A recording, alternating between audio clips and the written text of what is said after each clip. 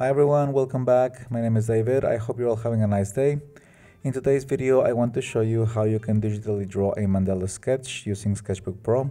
For this tutorial, we'll be using a radial symmetry tool, which is ideal for this type of projects, and for product sketching, they will have a symmetrical pattern in a circle. And alongside the radial symmetry tool, we'll be using the steady stroke one. This tool allows you to draw cleaner lines in your sketch by delaying the path you take while sketching. So if you're having trouble on making your strokes go neat and well aligned, this tool can help you achieve clean and elegant looking lines without worrying too much on how you handle your pencil or pen tool. Now, one thing to consider about the radial symmetry tool is that it only allows you for 16 replicas. So you'll only be able to replicate 16 times what you draw in one section. Now, this might be a bummer if you want to get more detail in your design. However, for this project, 16 replicas will work just fine. So to begin with, we need to make sure our tool is locked on the sketch, since we don't want the symmetry to move anywhere while sketching, since we'll start our mandala design very close to the center of the repositioning button of this tool. And we can do that by clicking on the lock tool within the parameters of the radial symmetry function. Now, another thing I suggest is that you draw some guidelines or sections that will help you know your progress of your sketch. So in this case, for instance, I drew some random sketches on a separate layer and turned the opacity of those layers down. These random sketches will tell me how much is left before I finish with the section I'm working on. So from this point on, this becomes totally freehand.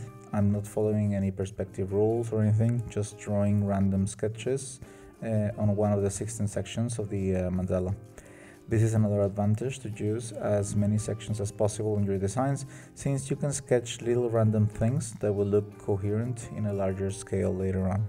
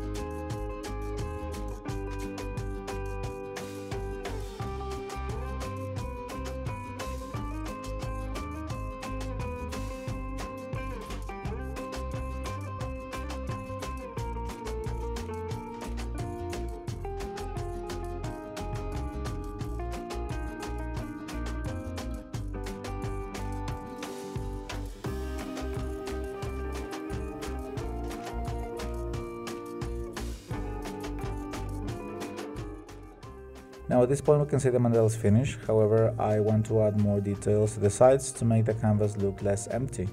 And I'll repeat the process of the entire mandala in a much smaller scale to make a small version of it on the right side, add some shadows, and then duplicate the layer of this small mandala and copy the shadows as well to the left side of the canvas, as you'll see here.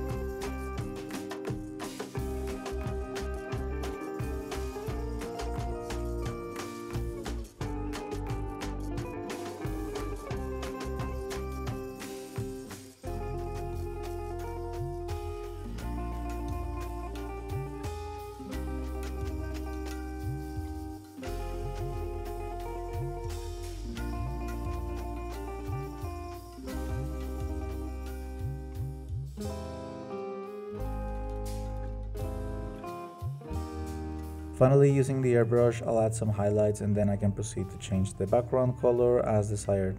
And we're done. Friends, as always, thank you so much for watching. I hope you have enjoyed watching this video. If you did, don't forget to hit that like button and share it so other people can see it as well. If you like what you saw and want to see more sketching projects, please consider subscribing to the channel. I post videos on urban sketching, watercolors, and more digital content as well. Again, thank you so much for watching, and I'll see you in the next one. Have a great day.